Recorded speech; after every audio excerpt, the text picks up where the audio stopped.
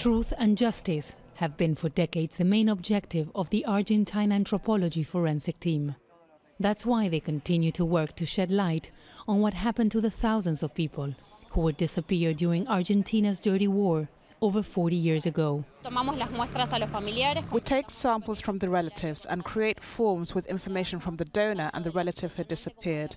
Then we compare it with the bone samples we have.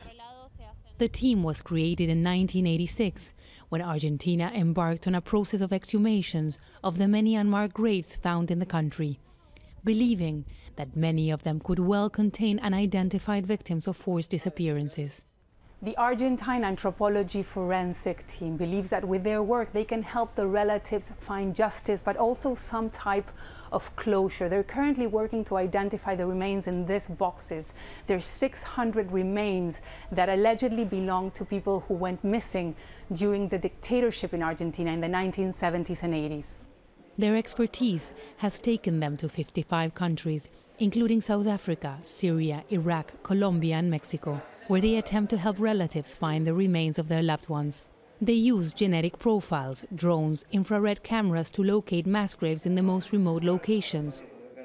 But Luis de Fondebrider says that's not the most important part of their investigations. The main change we introduced was to incorporate the family members in our work. Usually the medical forensic system just takes some information for the families and somehow at some point they provide a report back.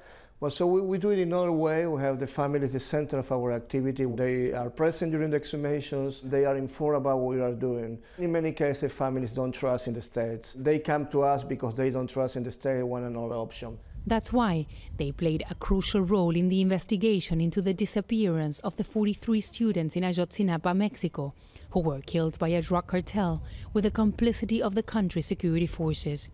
The relatives wanted the team involved in the search and not Mexican authorities. In Argentina, there are many who are still trying to locate their relatives. Silvia Marina Crespo's father disappeared in 1975. He was a left-wing activist. I've always tried to find him, and I know his remains are somewhere. We have very little information on what happened to him, but I want to find what is left of him. And that's why this anthropology team is crucial for victims of conflict and violence, because they locate the victims and help hold accountable those involved in serious human rights abuses around the world. Teresa, Aljazeera, Buenos Aires.